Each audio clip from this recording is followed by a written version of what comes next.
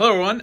So the Mandalorian Season 2, Chapter 9 actually was released last Friday, and I just realized that I still have Cara Dune that I haven't unboxed yet. So I thought today would be a good day since we do have another Mandalorian episode coming again very soon.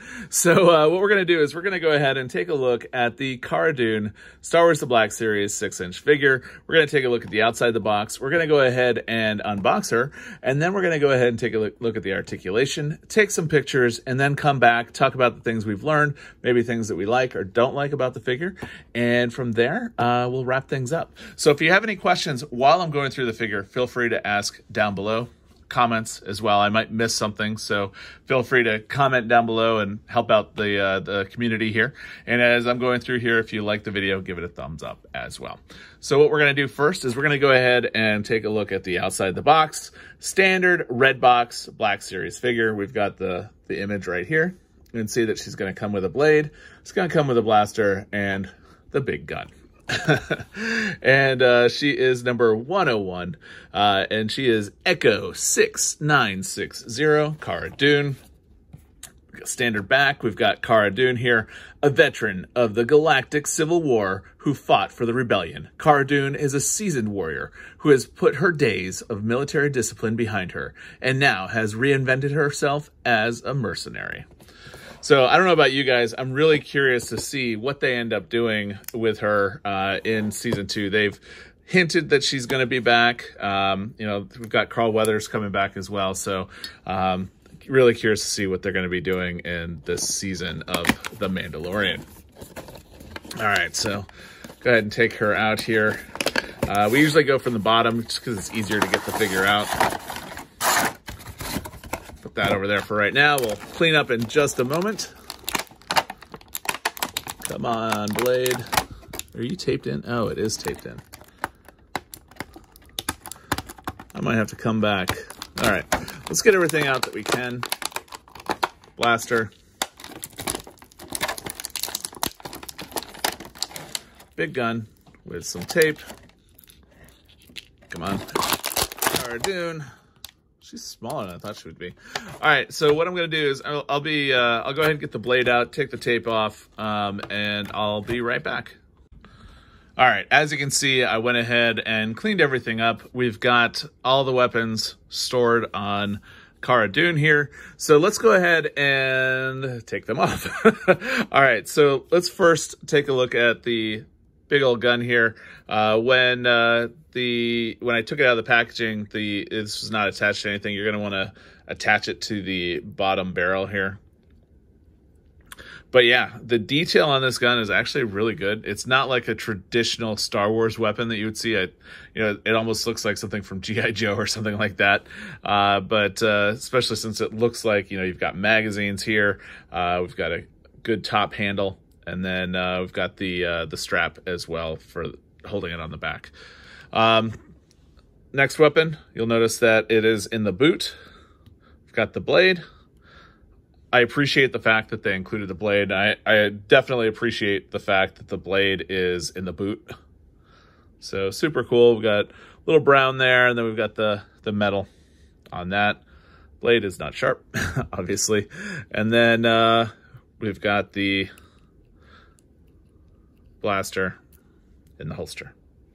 The blaster is a pretty decent looking blaster. Got a little sight there.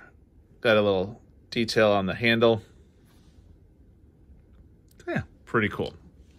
All right, so now with the figure herself, Cara Dune, the likeness to Gina is really good. Impressed with that. And I do like the different contours on her as well. So let's go ahead and take a look at the head. Able to do the full 360, which I wasn't sure was going to be able to do with the hair. This is looking down, looking up. Get a little bit of a head tilt as well, and full 360. Arms go almost all the way up. Not able to really do a full rotation, so no rotation in the upper arm. Able to get a full 90 on that. And on that as well, I think they did a good job with that tattoo. This arm will do the left and right. This one I'm presuming will be up and down as it is. That's really loose up and down. Body has some good movement. I like what they did here. You know, it's not just flat black. You've got a little bit of texture on that there. We've got the belt, which maybe can come off. I don't know. No, I don't think it's going to come off. But with the holster, legs are able to do the full 360. The holster is not attached to the leg. I really like the contour and the difference between the legs. The knees will do pretty good bend. It is double jointed. And then, yeah, so it's typical legs. Won't go into that so much. All right, so if you have any questions, feel free to ask down below. If you're liking the video, give it a thumbs up. What we'll do now is we'll go ahead and take some pictures, and I'll be right back talking about things that I like or don't like as I take these pictures.